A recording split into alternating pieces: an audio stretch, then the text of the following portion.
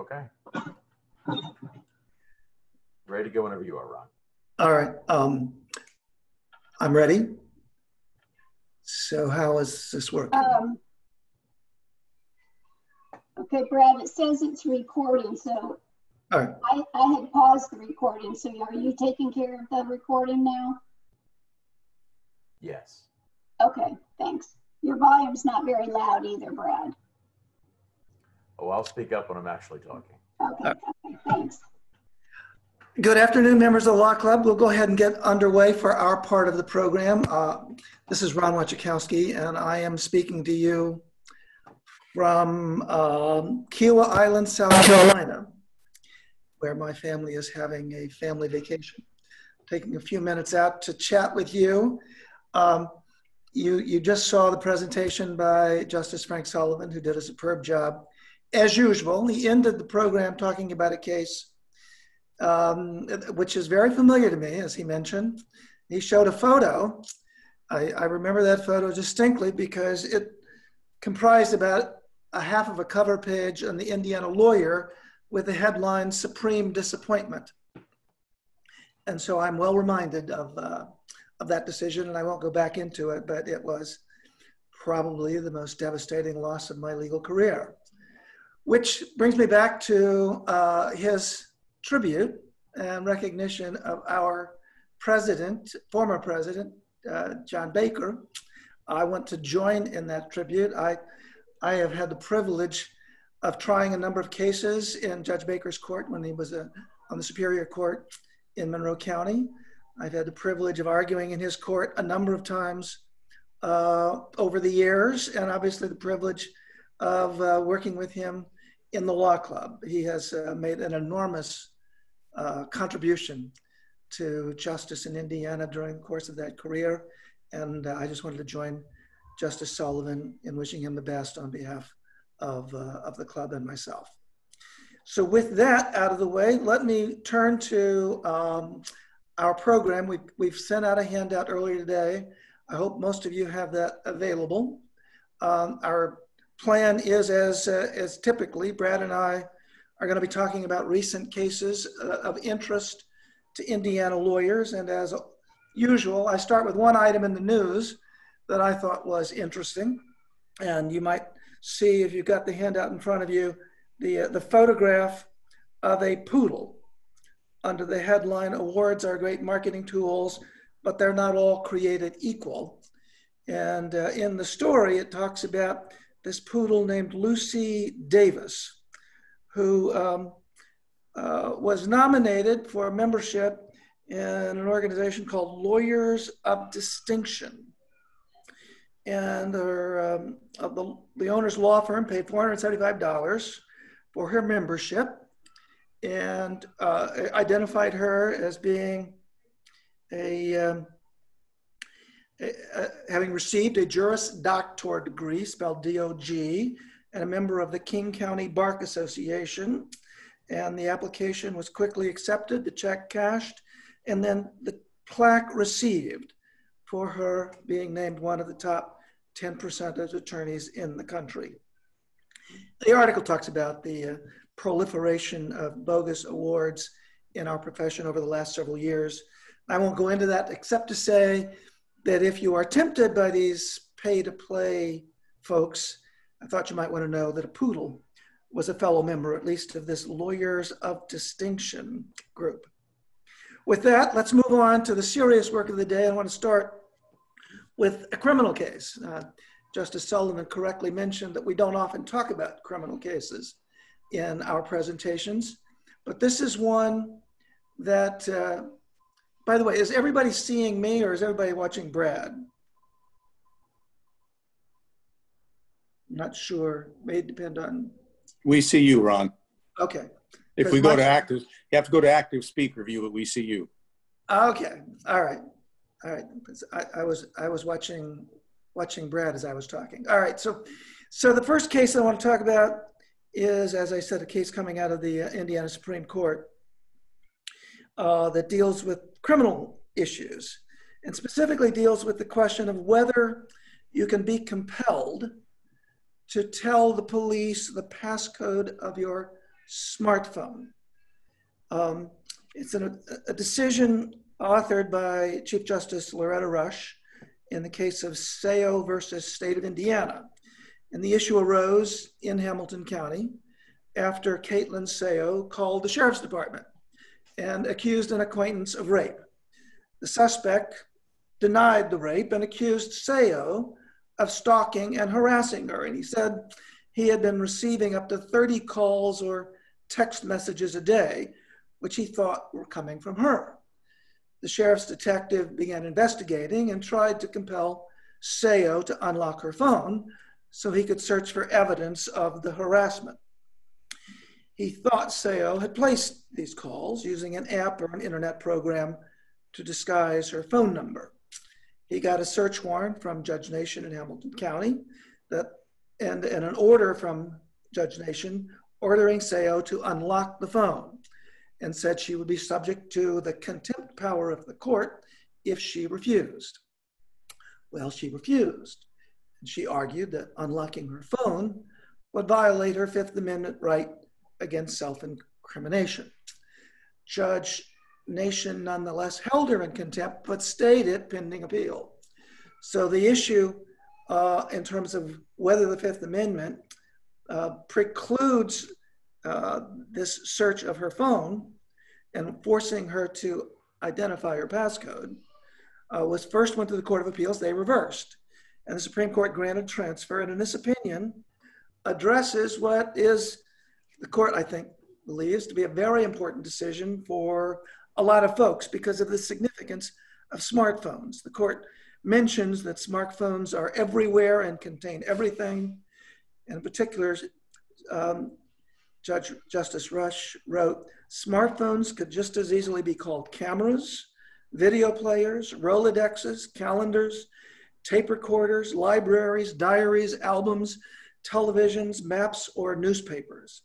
And they can contain in digital form the combined footprint of what has been occurring socially, economically, personally, psychologically, spiritually, and sometimes even sexually in the owner's life. So compelling the unlocking or production of the contents of a smartphone has enormous implications, the court was observing.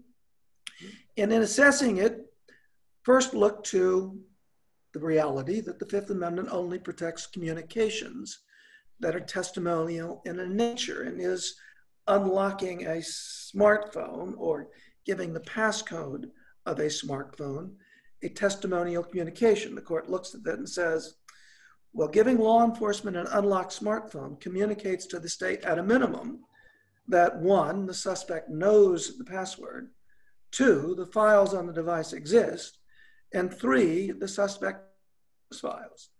That is sufficient from the Supreme Court's perspective, or at least the majority, to make it a communication that is testimonial in nature and therefore protected against self-incrimination by the Fifth Amendment. So the question then becomes, is there an exception that might apply?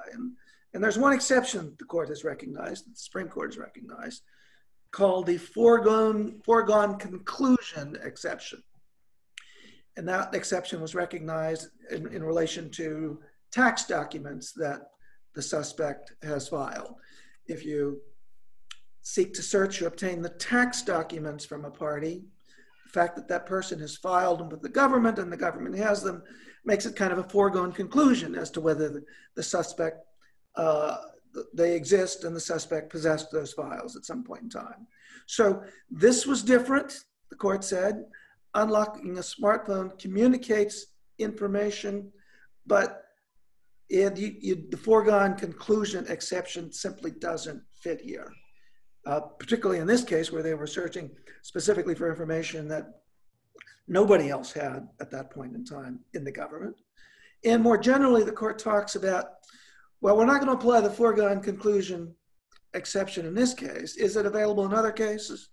The court didn't foreclose it, but suggested that was highly unlikely, suggesting that this narrow exception may be generally unsuitable to the compelled production of any unlocked smartphone. And it may, in fact, be unworkable in the smartphone context. There were two dissents in the case. Both Justices Massa and Slaughter wrote dissents. Both of them argued that the case was moot because while the case was on appeal, Ms. Sayo entered a plea agreement in which she pled guilty to one count and 18 other counts were dismissed. But the issue of whether she might suffer from the contempt finding seems to have been still up in the air because that was not clear that that was finally resolved. And in the majority opinion, Chief Justice Rush notes that the investigators were thinking that there might be additional crimes that they might be able to pursue if they were able to obtain the access to the cell phone. So the court said it wasn't, the majority said it wasn't moot, although Justices Massa and Slaughter dissented on that point. But what you have is a clear decision by the Indiana Supreme Court that the Fifth Amendment's protection against self-incrimination precludes compelling a person to provide the passcode to his or her smartphone in the absence of something that's going to fit this foregone conclusion exception. And this court doesn't seem to think that that's likely to occur. So that I think is a very significant decision that, that may come into play in a lot of different ways in coming years. And we may obviously have a decision from the US Supreme Court on that issue as well. Apparently, it's a much litigated issue around the country. Our next case is one that involves a motion to dismiss that is supported by exhibits, and the trial court concludes it's going to be treated as a summary judgment, but then, as the Court of Appeals holds, doesn't really treat it like a motion for summary judgment. The case is the 487 Broadway Company, LLC versus Robinson, and an opinion by Judge Najum. And it arose in this context. The 487 Broadway Company agreed to buy a building from Calumet Township, but before closing, the township removed some lighted signs, pictures, and artifacts. And in doing so, they caused some damage to the building. And 487 sued Calumet Township for negligence and breach of contract. The township moved to dismiss and supported the motion with several unauthenticated exhibits. The trial court, seeing the motion to dismiss with the exhibits, simply responded informing the parties it would treat the motion as one for summary judgment, and then gave 487 Broadway 20 days to reply. For summary judgment, it's 30 days. And there were other problems as well, but the court, the 487 Broadway responded by seeking a stay, saying it wanted to do discovery. The court denied the stay, granted the motion for summary judgment, and then 487 Broadway appealed. And in reviewing this on appeal, Judge Najum basically concluded that virtually everything done in the trial court was wrong. First, by not giving 30 days to reply, which is what's required by Rule 56. Secondly, by not allowing discovery, which Rule 56 says is generally improper, to grant summary judgment when requests for discovery are pending. And third, in considering the unverified exhibits. Rule 56, as you'll recall, says very clearly, unsworn statements and unverified exhibits do not qualify as proper Rule 56 evidence. So if matters outside the pleading are going to be considered on a motion to dismiss, you need to treat it as one under Rule 56 in all respects, in terms of the timing of responses, in terms of the exhibits to be considered, and in terms of the discovery to be allowed. So that's I think the outcome of this case that provides guidance for us all in motion practice. With that, I'll turn it over to Brad. And bad timing as you hear dogs barking in the background. I also wanted to extend my congratulations to Judge Baker for his long service, and wanted to say that I can't wait to do this in person rather than looking at a computer screen while talking to all of you. But I am going to start my discussion today by talking about a case from the Indiana Supreme Court, Bayer Corporation versus Leach. And as I say in the handout, this is not as much a lesson for us as something that we make sure that courts pay attention to, so we don't have to waste a lot of time. In this case, you had 36 women who made a mass product liability action claim against Bayer. Bayer moved for judgment on the pleadings, saying that the claims were precluded and preempted by federal law.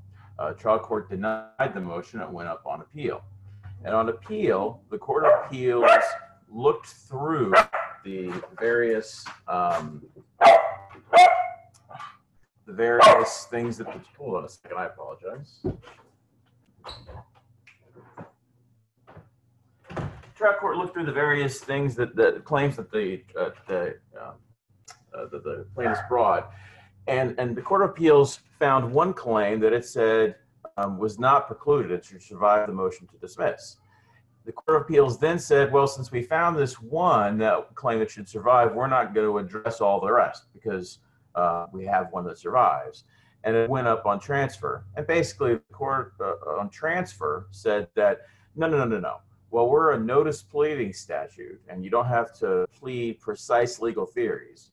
When precise legal theories are pleaded and you have a motion to dismiss that addresses those various theories, the fact that one theory survives doesn't mean that a court can then not go ahead and rule on all the other ones. When you have a motion to dismiss addressing more than one claim, the courts need to address all the claims, not just find one that survives and leave everything else going as well. So like I said, a lot of time can be wasted if courts make that mistake, so let's help them not make it. The next case I'm going to talk about is from the Indiana Court of Appeals. It's Freeman versus Timberland Home Center, Inc. And it addresses preferred venue and in an interesting context. In this case, you had a couple, the Nashes, who hired Clover Homes to build a home for them in Hendricks County. Now, Clover Homes was, and its owner Freeman resided in Putnam County. Clover Homes opened up an account with Timberland to buy the building materials. Timberland was in Clay County. And there was another subcontractor brought on, which is located in Marion County. Well, the Nashes terminated their contract, and Clover Homes wasn't happy with that, saying, we haven't been paid for everything. So they filed a mechanics lien in Hendricks County.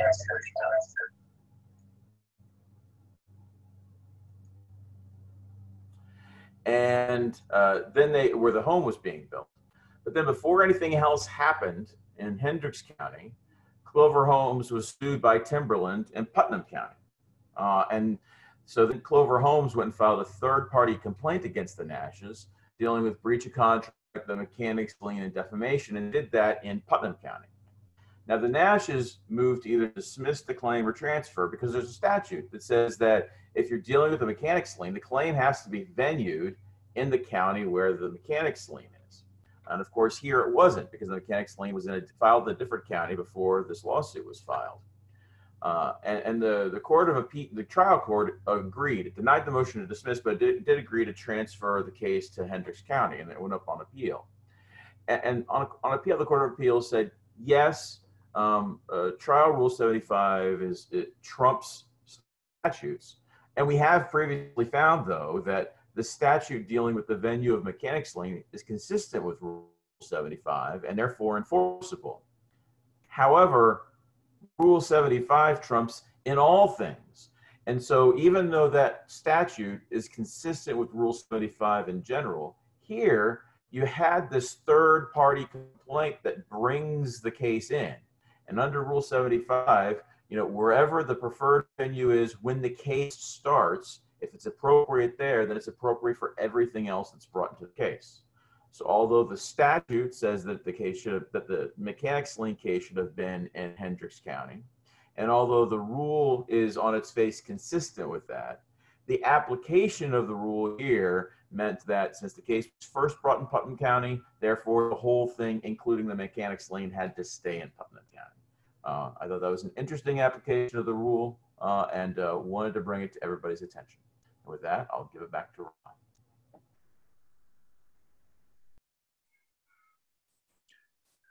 Okay, we're back. And on case number 5, for those of you who are following along, this is on page 10 of the handout. We're going to talk about Hall versus Shaw, a decision out of the Court of Appeals, written by Judge Friedlander. And it involves, well, our interest was prompted by the treatment of malicious prosecution, because the issue was whether a malicious prosecution claim can be brought for instigating a criminal prosecution, which seemed pretty obvious to me at the outset, but it's not at all obvious, as explained by the court in this decision. And it also addresses a number of other interesting issues that I think you will find enlightening as well. The case arose when Melvin Hall left his employment at the Central Indiana Protection Agency Incorporated, or SEPA, as I'll call it. This is a security company. Melvin Hall left and he started a competing company. The owners of SEPA, particularly a Mr. Shaw and a Mr. Narducci, were not happy about Mr. Hall leaving and competing with him. And they engaged in what was alleged to be a coordinated campaign to defame Hall and drive him out of business. Hall then sued Shaw, Narducci, and SEPA for defamation, abuse of process, malicious prosecution, and intentional infliction of emotional distress. To get a flavor of what they based that on, you'll notice on page 10 of our handout, a transcript of a voicemail which Mr. Narducci left to Mr. Hall after the lawsuit was filed. You will see he says, "Guess what, dumb expletive, you and your expletive probation license is going down the drain, straight up. You suing me, I don't give an expletive. You know why? Because you engaged us into this expletive. You mother expletive are done for real. So when you play this expletive tape for your expletive lawyer, you let your lawyer know that this expletive ain't going to be easy. Remember that. If you think you mother expletive know who I am, you better go down to that City Cali building and keep checking mother expletive." I guess he was more than just a little unhappy. At any rate, so what happened after, well, actually before this phone call, was that Mr. Narducci and Mr. Shaw allegedly had attempted to get charges filed against Hall for impersonating a police officer. And that was also the basis of the defamation claim. So the question initially on malicious prosecution was, can you bring a malicious prosecution claim when the result is a criminal prosecution? The defendants argued here that that's not possible because the proximate cause of a criminal prosecution is the prosecutor and the police are making an investigation and making a decision. It can't be Mr. Shaw and Mr. Narducci or their company. It's got to be them as the proximate cause. And the court said, not on the facts that we're seeing here. It alleges that Mr. Shaw and Narducci had conspired with Alexander, Lola Martinez, and others to provide false testimony to try to incriminate Hall for impersonating a public servant.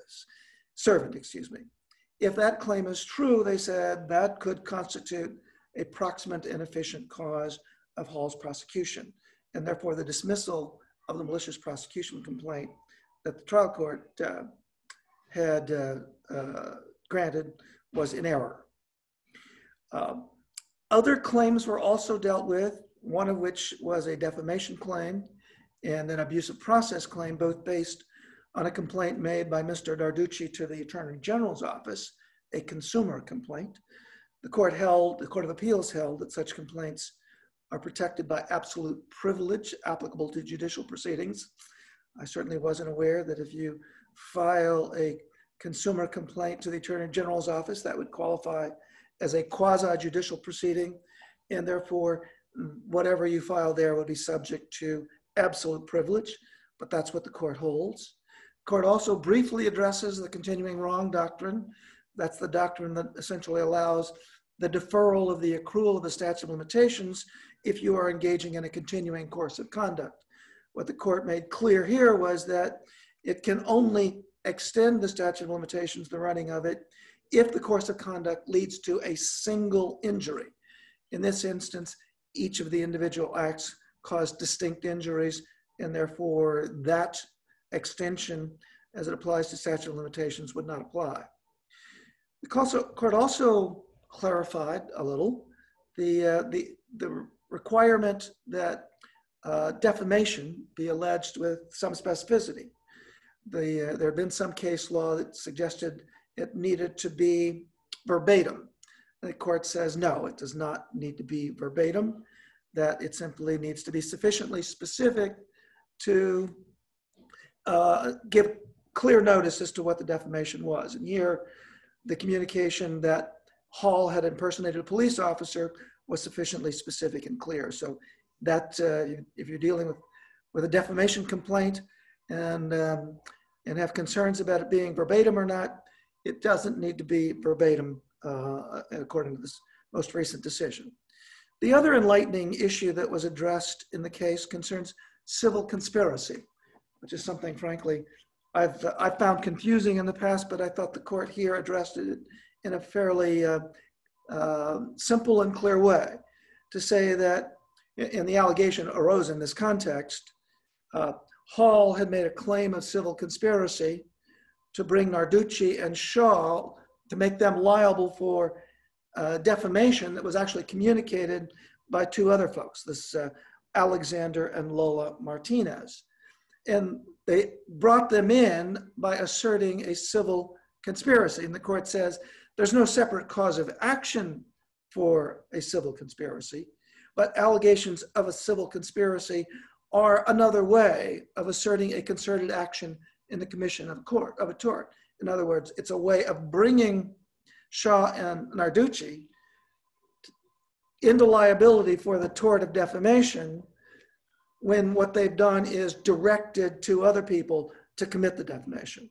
So that's the process by which that's done. And so I think I've addressed all of the things I've listed in the lessons, except the last one, which is obvious. Clients should be advised not to leave threatening voicemails like that of Mr. Narducci, because it can come back to haunt them as it did to him.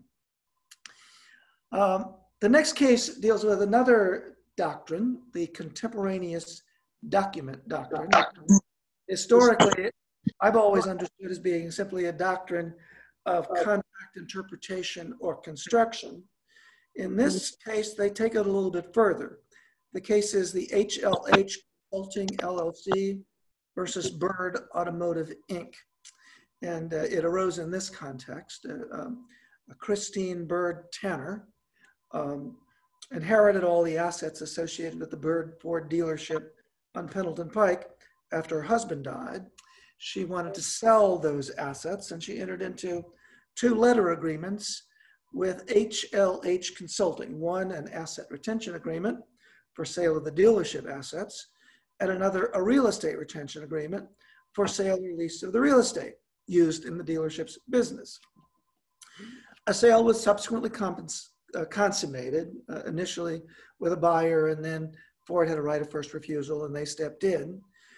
So the sale was made, commission was paid to HLH for the asset sale, and it was a real estate lease at $14.40 per month was the commission on the lease to HLH, which Christine paid for a few years, but then stopped. And after she stopped paying the commission, HLH sued, alleging breach of these retention agreements, and also alleging unjust enrichment. The defense basically was that the agreement, the retention agreement for sale or lease of the real estate violated public policy because HLH didn't have a real estate broker's license. And without a real estate broker's license, it's not entitled to any commission. In fact, it's prohibited as a matter of law. But what does that do with the asset retention agreement? Well, the court said, well, the asset retention agreement and the real estate retention agreement were documents consummated on the same day for the same purpose with the same people, and we're going to construe them together as a single contract. and the taint that applied to the real estate retention agreement extends to the asset retention agreement, and therefore HLH is not entitled to any commissions and is required to pay back the commissions previously received. So that's that is the, I guess, the latest thing from the Indiana appellate courts on the contemporaneous document doctrine, applying it somewhat broadly, more broadly than you may have seen before. With that, I'll turn it back to Brad. The next case I'm going to discuss deals with CGL policy and cyber attacks that may happen to a business, and it's G&G Oil Company of Indiana versus Continental Western Insurance Company. And Continental it issued a CGL to G&G that included what it termed commercial crime coverage. They also offered to give a different form of coverage called computer virus and hacking coverage, but G&G chose not to purchase that particular kind of coverage.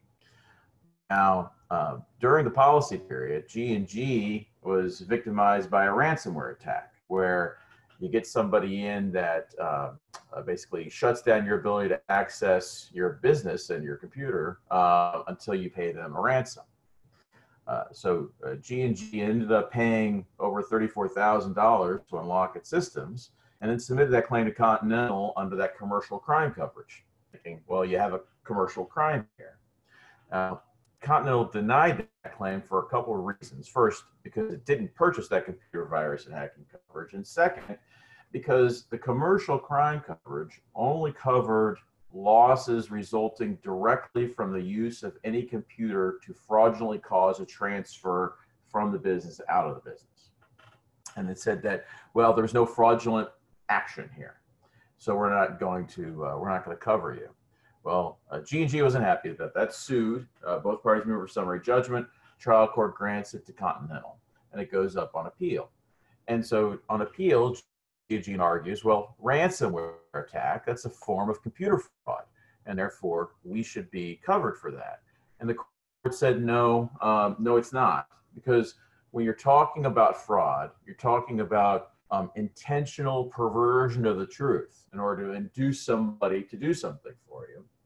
And here, when you have somebody who hacks into your computer systems and cuts off your ability to access things, well, they're not really perverting the truth, and they're not deceiving you in any way. They're just doing something different than that. It's not fraud. And so while the actions were illegal, there was no deception, and therefore it's not covered by the computer crime coverage that G&G purchased. So the big lesson there, I suppose, is if you yourself have computer crime coverage, you may want to check to see what's actually covered, and you may want to spring for something that's broader for hacking more general rather than a more limited set of that in case it happens to you. The next case is from here in Indianapolis, Davy Tree Expert versus City of Indianapolis. It deals with something similar, and this is indemnity. You had Davy Tree in Indianapolis entered into a contract because here in Indianapolis, there's lots of trees that are close to right-of-ways, and they need somebody to be able to go and inspect and maintain those trees. And so Indianapolis hired Davy Tree to do that. And as part of the contract, Davy Tree agreed to indemnify the city for any claims that arise out of any negligent or wrongful act or omission or breach of any provision of this agreement by Davy Tree. Well, you had a gentleman named Stephen who was driving along a road in Indianapolis when a decomposing tree fell, hit his car, and killed him. And his estate filed a wrongful death claim against the city and Davy Tree. Now, the city said, hey, Davy Tree, you agreed to indemnify us, so please do so. Davy Tree refused to do so. So as part of this claim, you had a cross claim between the two defendants, and then the city moved for judgment on the pleadings, which the trial court granted. And so Davy Tree appealed, and we have an appeal on this issue of indemnification. And so on appeal, both parties agreed that Davy Tree was going to have to defend the city if the city was sued for Davy Tree's negligence. But they disagreed over what that meant. And so the court, when deciding whether Davy Tree was, or the city was sued for Davy Tree's negligence, looked at the allegations in the complaint. And the allegations in the complaint, they didn't make any negligent hiring or supervision claim. Instead, they talked about the city's duties. The city had a duty to protect passersby. The city had a duty to make sure that any dangerous trees are removed. And that was the way that the complaint was framed. And the court said, well, that framing means that we're not talking about Davy Tree's negligence here. It's talking about the city's independent negligence and independent neglect and its independent conduct. Now, Davy Tree said, well, no. We should have this kind of indemnity apply, or the city argued that we should have this kind of indemnity apply if the allegations against both it and Davy Tree were inextricably intertwined. And the court said that's an interesting test, but we're not going to apply it. Because when you have these kinds of indemnity contracts, even if there's a close relationship between the claims, you drew up that contract carefully for a reason, and we're going to apply that contract. So even though it's very close and it's very similar, the claims against the two separate defendants, they're not the same. Now, in doing so, I pointed out before, there wasn't a negligent hiring or supervision claim. And the court did note in a footnote that if the plaintiffs had made that claim, then it very well may have been that Davy Tree would have had to indemnify the city. Didn't decide that for sure, but it did give us that indication for the future. So I guess there's lessons here for both plaintiffs and defendants about how to draft things and what to pay attention to. But I think that if you're dealing with indemnity clauses, you definitely need to look at the language carefully, and then you also need to look carefully at the claims because the court's going to draw strict lines there instead of being more loosey-goosey, inextricably intertwined kind of test. The next case I'm going to talk about is one that there's been a lot of disagreement in the Court of Appeals on, and we may get some guidance from the Indiana Supreme Court in the near future. And it deals with something that a lot of us deal with a lot, which is the business records exception to the hearsay rule. And in this case, you had a mother and a father who stole some stuff from a Target when they were caught basically shortly after leaving the Target. Target called again, they're pulled over. Mom admitted stealing the things. The Target stuff was in the back, along with some syringes, a bent spoon, and a child in a car seat. And so DCS got involved, and a Chins petition was filed. Father and mother, during these proceedings, agreed to submit to drug tests. Now, the drug tests were processed by a lab up in Michigan called Forensic Fluids. And at the fact-finding hearing for the Chins case, you had the lab director say that she didn't personally take the tests, but this is our procedure, this is our process, and this is the results of the tests of mother and father. Now, the father objected to that testimony, but it was allowed over his testimony. And afterwards, the trial court found that the child was a Chins, relying in part on this testimony the father objected to. So the father appeals. And last year, there was a decision from the Indiana Court of Appeals that held that lab reports from this same lab did not fall under the business records exception. And it did that because it found that, among other things, that the lab created these reports for DCS, not for its own operations. And so they didn't have the type of reliability that we would normally need for a business record. Well, the court, this panel of the court disagreed with that other panel, noting a couple of things. First, it said that, well, the regulations governing these labs require that they keep these lab reports for 2 years in order to maintain their certification. So really, these reports are, the operations of the lab are dependent on these reports. And second, that these reports have indicators of reliability separate and apart from their status as business records, because they're subject to review, audit, that kind of thing, and their precision is engendered by repetition. They do the same thing over and over. And so for those reasons, the court said, we really do think these are business records, and therefore they were an exception to the hearsay rule. So you have a clear conflict. Interestingly enough, the court noted that yet a third case of the Court of Appeals, this one also from last year, had found that the reports from the same lab in another DCS case were business records. And in that case, the Supreme Court granted transfer. They had argument on that on May 21st. I have not watched that argument to give you a report on it, but what I can say is I think in the near future, we're going to have some clarification regarding the business records exception that I suspect will give us more guidance and more than just these kinds of lab reports in DCS cases. And we should all keep an eye out for that. Ron?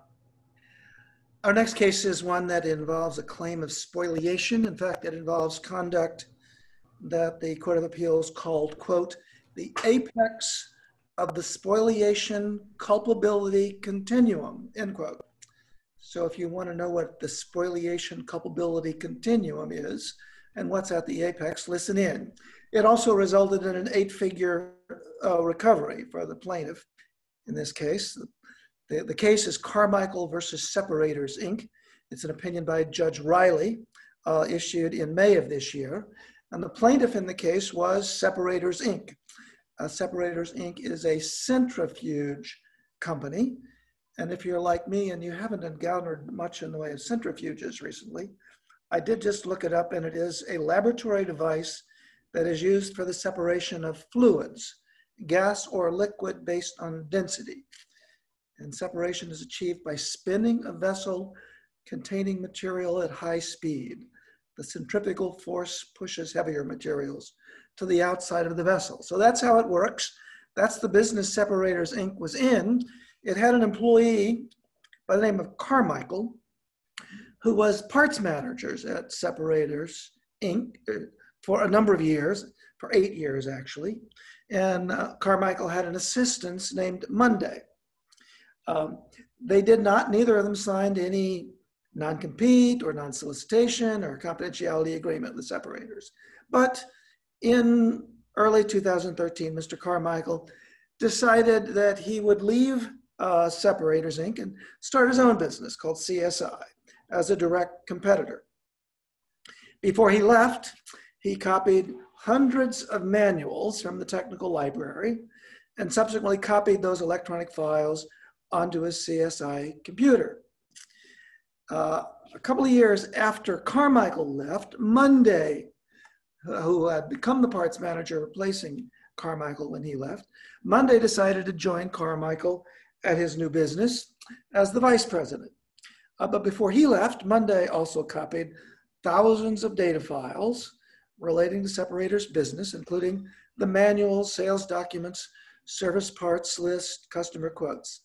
And he downloaded all of this onto CSI's computers on the first day there.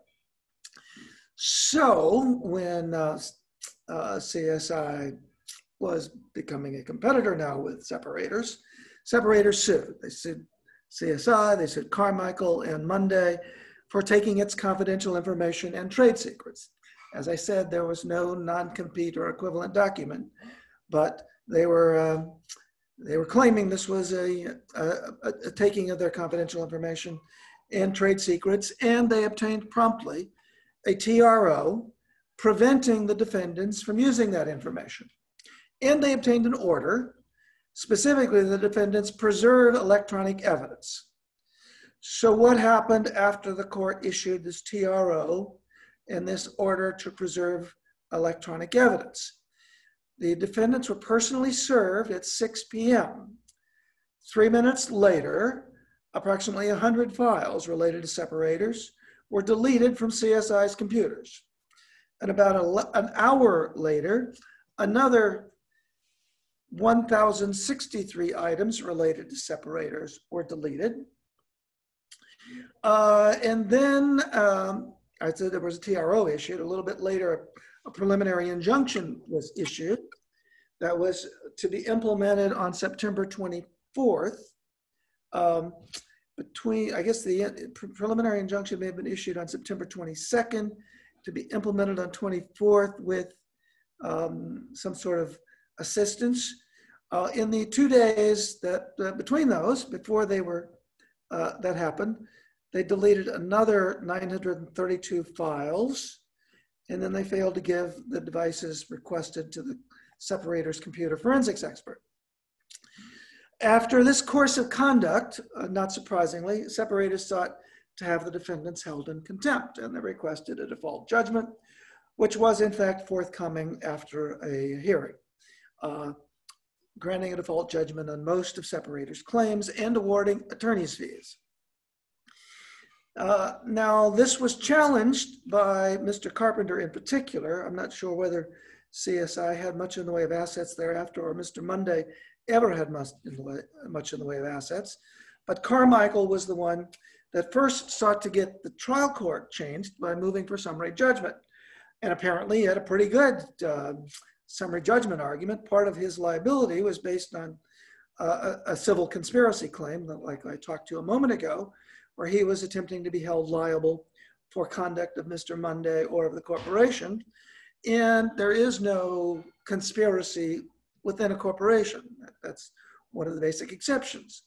But the courts basically said, no, it's too late. The default judgment is entered. Your defense, is not going to be helpful in light of the sanction here of a default judgment for wrongful conduct. There was a trial to determine damages, finding a little over 8.6 million in compensatory damages and 3 million in exemplary damages. Carmichael appealed. He argued, among other things, that, well, you know, before you have sanctions of this severity, there ought to be some progressive sanctions. And that's when the court said, no, not when you have this egregious and demonstrating a flagrant disregard for the trial court's discovery orders. We don't need to have progressive sanctions that trial courts are permitted to exercise their contempt powers to promote orderly discovery and punish discovery violations so that others are not tempted to engage in like conduct. And so, among other things, the notion of a procedural attack by a summary judgment motion or the like was not to be allowed. And that's what the Court of Appeals determined. Obviously, this case is one that emphasizes the importance of preservation letters and preservation orders as tools of litigation, because certainly some people are going to not preserve them and destroy them when they might be used against them. Obviously, in this case, as in others, simply the destruction of evidence after a preservation order will only make matters worse. And one other lesson is that just because you don't have a confidentiality agreement or a non-compete does not leave a business defenseless when its proprietary information is taken by a departing employee. So that's an important case on spoliation and protecting a company's proprietary information. Our next case is one also written, by the way, by Judge Riley, that also arises in the corporate context. It's a context that involved the appraisal of or the valuation of shares of a minority shareholder. And it's something that often arises in corporate divorces when those occur. I've encountered these a few times, and frequently when that appraisal is made, there is a discount given with respect to lack of control when a minority's shareholders' shares are being valued. And likewise, there is a discount given, reducing the value, for lack of marketability when it's not a publicly traded stock. So those two things, lack of marketability, lack of control, are common discounts given. And the issue that was presented to Judge Riley in the Indiana Court of Appeals in the case of Hartman versus Big Inch Fabricators and Construction Holding Company was whether those should have been applied in this case, where there was a shareholder agreement which called for the determination of, quote, the appraised market value. Specifically, it arose in this context. You have a group of shareholders, 10 shareholders in a company, the Big Inch company. One of the shareholders and the co-founder is a Mr. Hartman. The company decides to terminate Mr. Hartman. Under the shareholder agreement, the company is then required to buy back his shares at the appraised value on the last day of the year preceding the valuation, determined in accordance with generally accepted accounting principles by a third-party valuation company, end quote. So the company hired a Mr. Wunsch to appraise Mr. Hartman's share. He said the value of the shares was a little over 3.5 million, but he said it needed to be discounted for lack of control and for non-marketability. And so after he applied those discounts, the value was reduced by about a third, or about 2.4 million instead of 3.5 million. Mr. Hartman disagreed with that and went to court, asking the trial court to agree that it should be the higher number, not the lower number. But the company moved for summary judgment, and the trial court granted it, and Mr. Hartman then appealed. The Court of Appeals, when they looked at it, they saw it a little differently than the trial court. They saw it in part because they looked at a case called Wenzel versus Hopper and Gallagher, decided in 2002, which addressed a similar issue under the Indiana Professional Corporation Act. And in that case, the court found that the value of a minority shareholder share should not be discounted for lack of control or lack of marketability. And the court said, we don't see any reason why that holding should not apply here, where you've got a compulsory buyback pursuant to a shareholder agreement, that neither of these in these circumstances warrant a discounting. With that, I'll turn it back to Brad. The next case I'm going to discuss is Furby versus Wilson, and it discusses the various measures for discrimination, in particular in housing discrimination between landlords and tenants. And in this case, you had a woman named Linder who wanted to rent an apartment from Furby. She rented the apartment. About 6 months into the lease, she'd been seeing a therapist and took a letter from the therapist to Furby, which said that she needed to have a cat as an emotional support animal. Well, Furby asked Linder for additional information so that Furby could determine what kind of accommodation was necessary, because there is a no pet policy in the apartment. So this request asked for a lot of information, including about the nature of the disability and other detailed information like that. Linda refused to provide the information, but took the cat in the apartment anyway, and was eventually evicted. And the Indiana Civil Rights Commission filed a complaint on Linder's behalf, alleging unlawful discrimination against Furby. Furby moved for summary judgment, arguing that, hey, I asked for this information, I'm entitled to it, so I can't be blamed for discriminating. And the trial court said, yes, Furby did need additional information, but you asked for too much. And so therefore, I'm going to deny the motion for summary judgment, and Furby appealed. And so the court said, with you have the Indiana Fair Housing Act, which mirrors the federal Fair Housing Act. And we talk about discrimination in this context, you need to have an opportunity for reasonable accommodations. But that means when somebody who's disabled is asking for that accommodation, they have to give the other person they're dealing with a chance for meaningfully reviewing the request. And what they said is that means that the person who's claiming discrimination must have given the other side the information necessary to, one, apprise them of the disability and the desire and possible need for an accommodation. And you have to give that information. And we look here, the letter told Furby that Linder meets the definition of the disability, but didn't identify what the disability was. And it further said that Linder has certain limitations with coping that stem from the disability that need to be accommodated, but it didn't identify the limitations or symptoms of the disability. And so what the court said is that, yes, Furby may have requested additional information that was over and above that, but that information was a legitimate amount of information to request. Linder said that, well, but they asked for too much, so I didn't have to provide that. The court said, yeah, you didn't have to provide the extra stuff, but the very minimum, you had to provide what they were legitimately entitled to. And since the tenant here was the one who had the breakdown in the communications, the tenant is the one who loses when there's not enough communication. And therefore, if the tenant did nothing, the landlord can't be blamed, and therefore the landlord didn't unlawfully discriminate against the tenant for not approving the cat as an emotional support animal. In the next case, Community Health Network Inc. versus McKenzie. It's an interesting case, and it deals with unauthorized access to confidential medical records and what kinds of claims can arise out of it.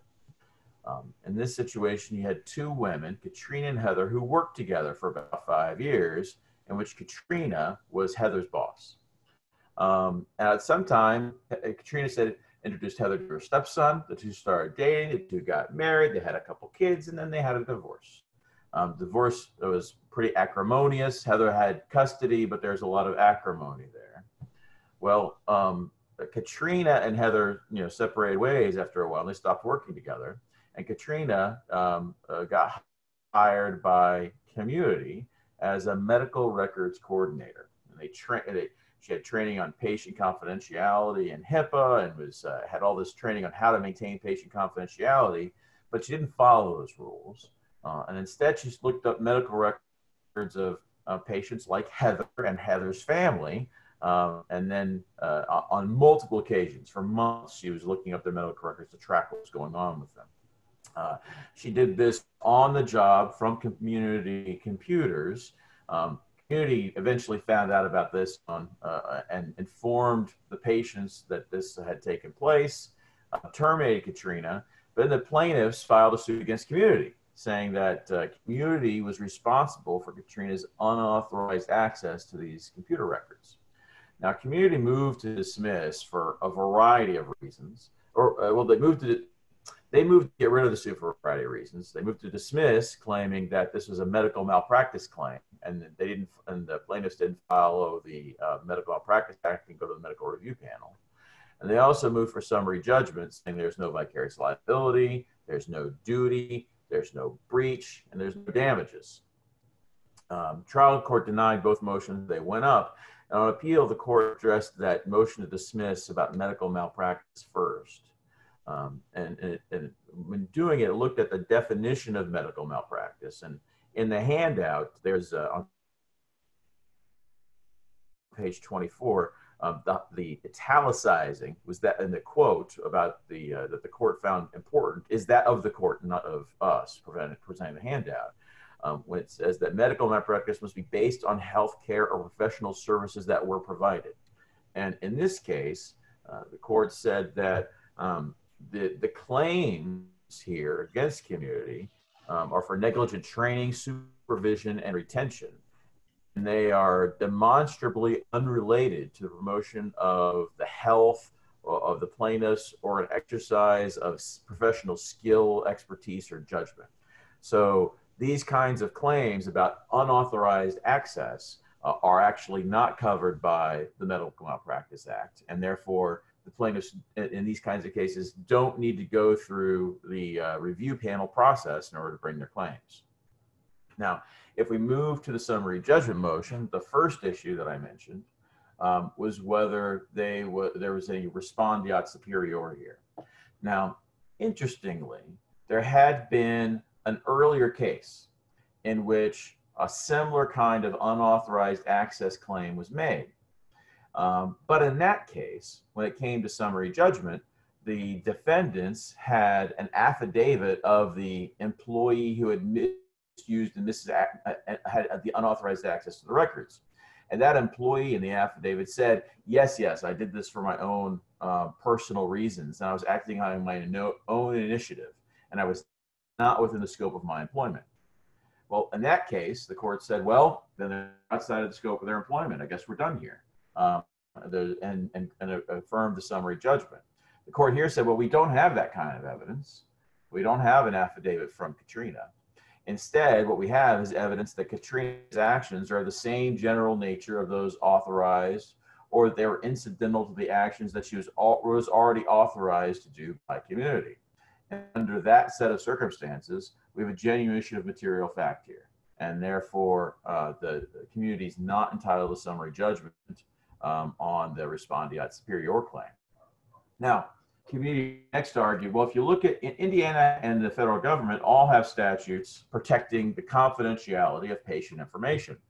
And neither the Indiana statute nor the federal statutes create a private right of action. So community said, well, we have no duty to keep this stuff confidential. And the court strongly disagreed.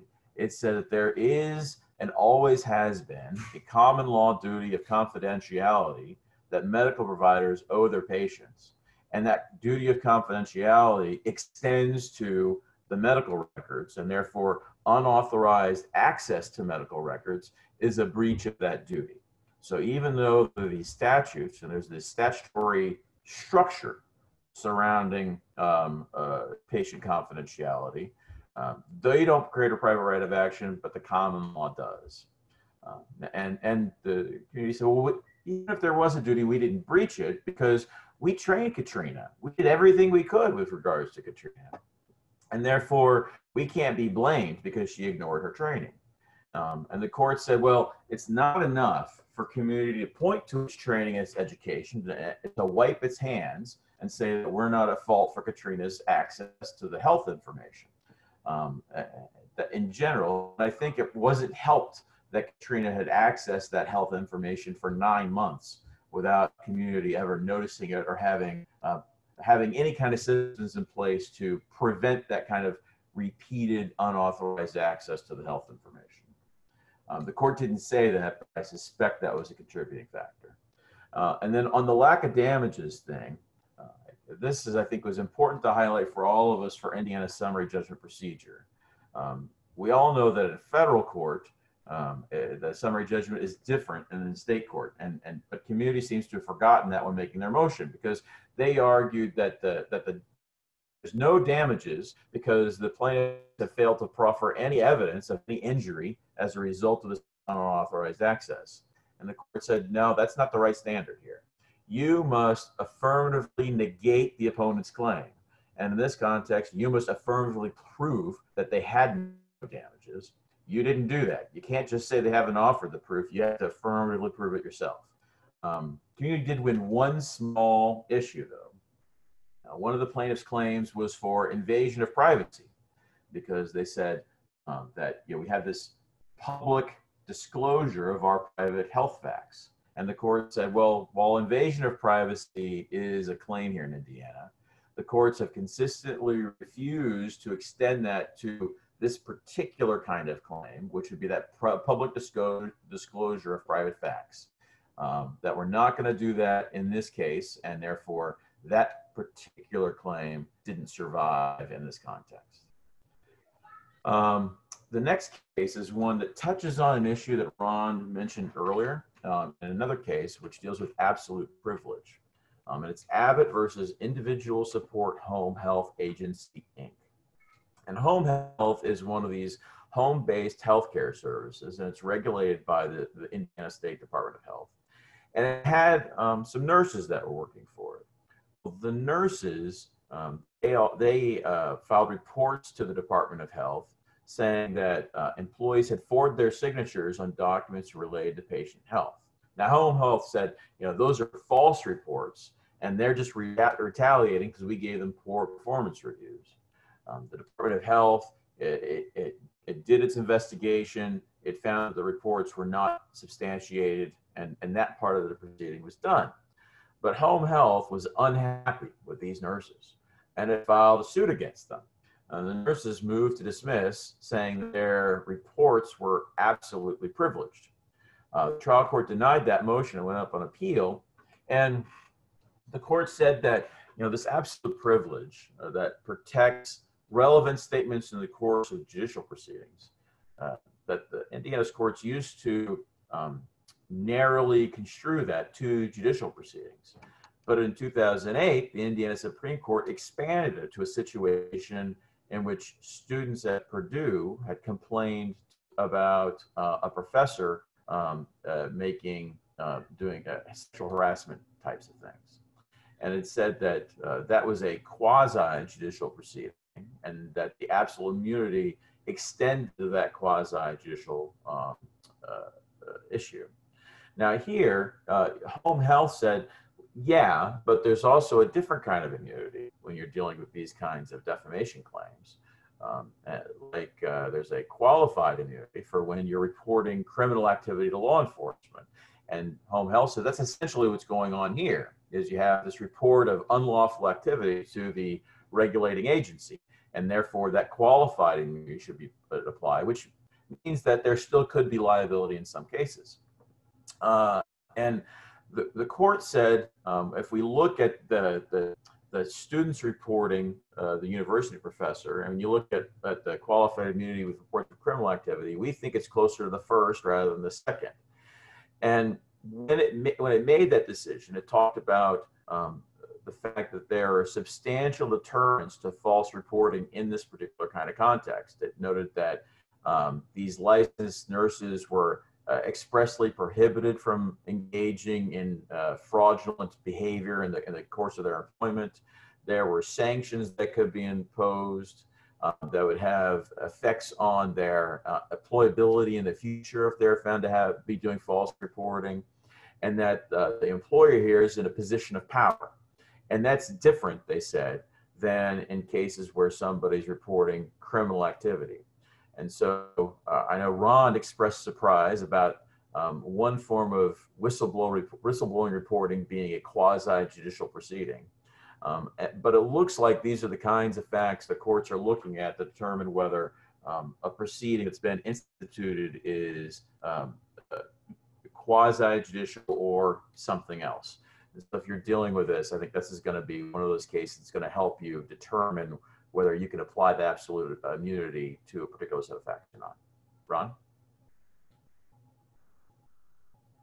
Our next case is one that deals with the affirmative defense of failure to mitigate. And it's an important new decision by the Court of Appeals in Harris versus Jones, with a decision written by Judge Crone. And it arose in this context. There was a soft tissue back injury following a rear end collision. The plaintiff, a lady named Harris, was referred for an MRI by her treating physician, but became claustrophobic and did not complete it. This failure apparently became the basis for the defendant's failure to mitigate defense. Over plaintiff's objection, the trial court gave a failure to mitigate instruction. And that was the issue addressed by the Court of Appeals after plaintiff lost her medical malpractice claim, got a defense verdict, claimed on appeal that it should be reversed because the trial judge should never have given this failure to mitigate instruction. And Judge Crone looks at the case, and he looks at, among other things, the elements of a failure to mitigate defense. And he says, first, the defendant must prove that the plaintiff failed to exercise reasonable care to mitigate his or her post-injury damages. And then he says, next, the defendant must prove that the plaintiff's failure to exercise reasonable care caused the plaintiff to suffer an identifiable item of harm not attributable to the defendant's negligent conduct. And he then adds, it's not enough to establish that the plaintiff acted unreasonably. The defendant must establish resulting, identifiable, quantifiable additional injury. And then notes that when it comes to subjective injury like the plaintiff's here, we've held that the plaintiff is required to produce expert medical testimony to prove causation. And the court says, essentially, what's good for the goose is good for the gander. That same principle applies if the defendant wants to assert a failure to mitigate as a defense in this kind of, with respect to this kind of a claim. The defense must produce expert medical evidence. Here, there's no such expert medical evidence. In fact, there's no evidence that it says, even a scintilla of evidence, that this behavior and not proceeding with the MRI resulted in identifiable, quantifiable additional injury. And the failure to give the instruction required reversal of the decision, and it was returned for a new trial. And the reason why she appealed was the verdict was for $10,000, which was bad enough, given that she was making a claim for much more, but also because she had rejected a pretrial settlement offer of $25,000, she had to pay attorney's fees. But all of that got set aside because of the issuance of this failure to mitigate instruction. Whether it had any impact on the result, maybe we'll find out after a retrial. We turn next back to the Indiana Supreme Court in a very interesting decision by Justice David in Clark versus Matar. And it involves essentially the problem of the reluctant juror. This was a juror who, in response to questionnaires, indicated clearly he did not want to serve as a juror. When he got in the trial, he indicated several times that he didn't want to serve. He specifically, though, said that he didn't think he should have to or would be able to put a dollar amount to non-economic damages. And so that was an issue that that got raised on appeal, because again, this was a case, a medical malpractice case where the case was lost the first time around. So the issue on appeal was, should Mr. Miller have been stricken on a motion for cause? In fact, a peremptory challenge was made so he was removed from the panel, but the issue was, should he have been stricken for cause? And the trial judge basically said, he didn't want to serve anybody. I don't think he's biased one way or the other, and I'm not going to strike him for cause. So the peremptory was exercised. The plaintiff then argued that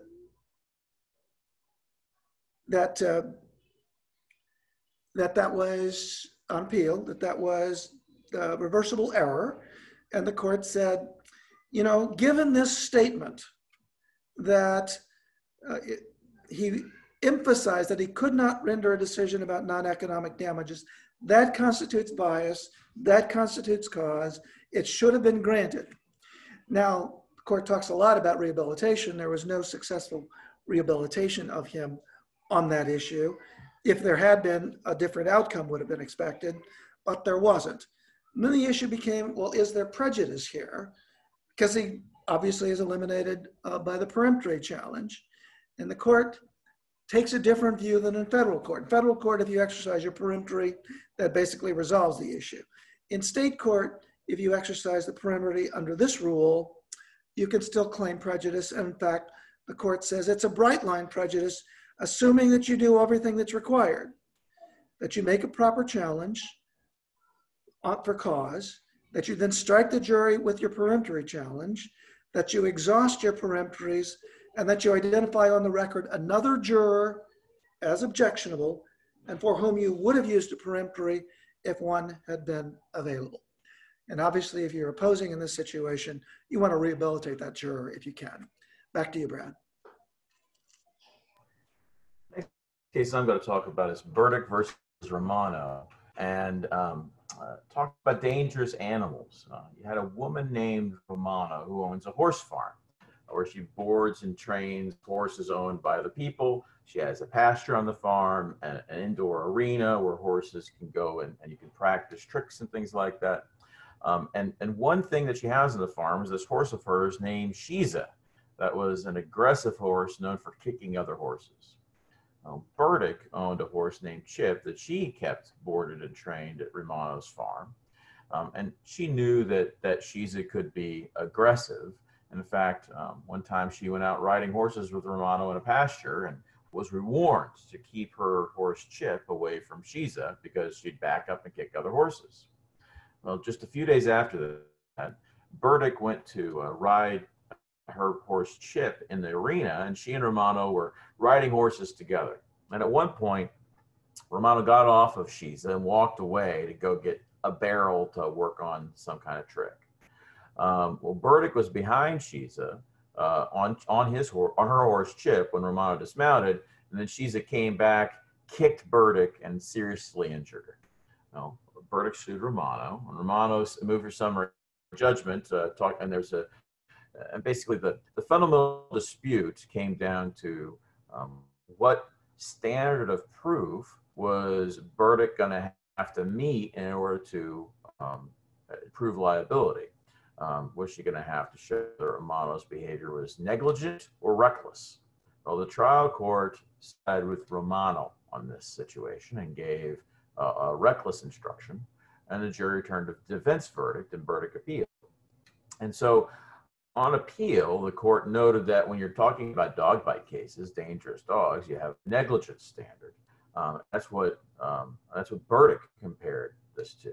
But Romano compared this to sporting activities like golf or practicing karate or mountain biking on a trail. And so that's really what this horse riding was more similar to. And that requires recklessness on the behalf of the defendant. The court said there's no bright line rule that it's going to create in these kinds of cases. But in this case, when you look at the facts, you had the two of them who were riding horses in a horse arena rather than out on the countryside. That this arena was designed for training horses, that they described their activities as doing different kinds of tricks and training related to the sport of horseback riding. And so given those facts, that means that this is not a simple dog bite case. No, this is a sporting activity case. And therefore, the trial court correctly gave the reckless instruction. And I think that this is an interesting case for those of us who might have dangerous animal cases in the future. I can easily see defendants are going to try to expand what's a sporting activity when it comes to animals, and that plaintiffs are going to try to contract that. And this is going to be a case to talk about. The next case is one that deals with res judicata, and it's Bremner versus Binns. And in this case, basically you had a dispute over an easement between the Binnses and the Bremners. And the Binnses filed suit alleging a bunch of stuff, including that the easement between them was unenforceable. And the Bremners counterclaimed, saying that, we were able to landscape on this easement, you damaged the landscaping, you have to pay us money. During the lawsuit, the Binnses must have reached some kind of settlement because a joint stipulation was filed that dismissed the Binnses case claims with prejudice, but it expressly did not dismiss the Bremner's counterclaim. Well, Bremner argued, hey, this dismissal is res judicata, and therefore I win. The trial court disagreed, and it actually eventually granted summary judgment to the Binnses, finding that the easement was in fact unenforceable, and went up on appeal. On appeal, the court looked at the situation and said, well, we have two kinds of preclusion. We have res judicata, claim preclusion, and issue preclusion. For claim preclusion, you need a final judgment on the merits. And in this case, you have more than one claim, and only some of them got dismissed, which means that to have a final judgment, you need to have Rule 54B's magic language, and here you didn't have anything saying no just reason for delay, so there's no final judgment, so no claim preclusion. Now, on issue preclusion, you need something, you need that to be on matters that are actually litigated and decided, and here you didn't have that. You had a dismissal by stipulation, so there's nothing actually litigated and decided, so there's no preclusion. So the Binners may have thought they're getting away with something, but they were wrong. Finally, the last case I have to discuss is one that deals with Rule 60B practice. In this case, you have a car accident, and the plaintiff sued the defendant, and 5 months later, after service, when there had been no appearance or anything from the defendant, and one of the defendant's adjusters called plaintiff's counsel to confirm, who confirmed, yes, suit's been filed. Here's a copy of the complaint, crash report, and proof of service. Heard nothing. 2 weeks later, moves for summary judgment. And then at this point, right before the hearing on damages, the defendant says, hold on, let's move for 60B. Says that, you know, after the adjuster spoke with counsel's office, he told the counsel about it. The counsel was on vacation. And, you know, when they moved for default judgment, they didn't tell us that to the adjuster. So we had no idea this was an issue. And then they attached an affidavit that was described the meritorious defense, but the affidavit did not describe the facts that I just described to you about what the counsel said about these communications. Trial court granted the 60B motion, but the Court of Appeals said that was wrong. Because in the 60B motion, that affidavit not only needs to set forth the meritorious defense, but it had to set forth the actual basis for, in this case, why there was excusable neglect. And since you can't rely on argument alone to establish those facts, you need to have those facts in an affidavit. And since they didn't have that excusable neglect facts in an affidavit, they did not meet the burden of proof they needed to get the 60B in the first place. And therefore, it was error for the trial court to grant it. It was to go back down for the default damages hearing. Ron? Our next case comes from the Court of Appeals, again, a decision by Judge Najam that involves the question of allegations of violations of the rules of professional conduct and how that affects legal malpractice. In the trial court, there was a pro se complaint by a client against his lawyer alleging a variety of things, including mentioning violating the rules of professional conduct. The trial court granted the motion. The lawyer filed a motion to dismiss saying you can't base a claim for violation of rules of professional conduct. And the trial court granted the motion dismissing the complaint in full. What the court, in a very short opinion, basically says is the assertion of a violation of the rules of professional malpractice does not protect you against a legal malpractice claim. It may not prove the claim. In fact, the rules specifically say they don't give rise to a cause of action and doesn't create a presumption of a legal duty being breached, but it doesn't provide a protection if there has in fact been legal malpractice, and the complaint should not have been dismissed. Our last case is one that I find really interesting by Chief Justice Rush. It's entitled River Ridge Development Authority versus Outfront Media, LLC. And it addresses essentially what are the boundaries for zealous advocacy and provides a pretty clear description of the different ways that is now controlled under the law. And without getting into the details of the case, since we're running late, let me just go to the way the court framed the analysis of whether the conduct of the plaintiff, which was asserted by defendants to be improper. The plaintiff had sued 7 different defendants on theories that they said were meritless, and ultimately dismissed the case after a significant expense. The trial court thought the conduct of the plaintiff was improper and awarded damages. The Supreme Court, when it got to it, looked at it very closely, looked at it by considering first what it calls the obdurate behavior exception. This is basically the common law rule that was first established in Indiana in 1973. When I say an exception, it's an exception to the American rule that you pay for your own attorney. There's no fee shifting in the ordinary course. There is an exception if one of the parties engages in obdurate behavior, but the requirements to recover in that instance is first that you must be a prevailing party. If you are a prevailing party and the loser has knowingly filed or failed to dismiss a baseless claim, and a trial court finds the conduct vexatious and oppressive in the extreme, and a blatant abuse of the judicial process, then you've got a claim for attorney's fees under this obdurate behavior exception. Now, that exception was largely qualified by what the Supreme Court calls the General Recovery Rule in 1986, that again authorizes fee shifting only for a prevailing party. if an action or defense is frivolous, unreasonable, or groundless, or is litigated in bad faith. So you've got the statute to look to if you're trying to shift attorney's fees against a losing party who you think has engaged in bad faith, baseless claims, frivolous claims. That statute is available, as well as the common law rule under the obdurate behavior exception. There is further authority, what the court refers to as inherent authority, that a court may sanction a party by shifting fees if a party has acted in bad faith and its conduct was calculatedly oppressive, obdurate, or obstreperous. Those are the words. If you think the conduct fits any of those categories, you can seek a sanction under the court's inherent authority. The court looked at the conduct of the plaintiffs and the plaintiff's counsel in this case, and basically looked closely at them and said, none of it seems to rise to the standards of those.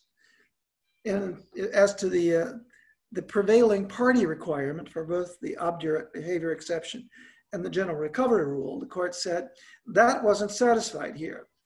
You might think a dismissal with prejudice would make you the prevailing party as the defendant, but it doesn't. A prevailing party is one who gets a favorable judgment. A dismissal with prejudice doesn't. And that slightly overstates it, by the way. There was, the lawsuit was initiated to try to prevent some billboards from being built. And the dismissal occurred after 3 were built, but the other were excluded for other reasons because of some other administrative action.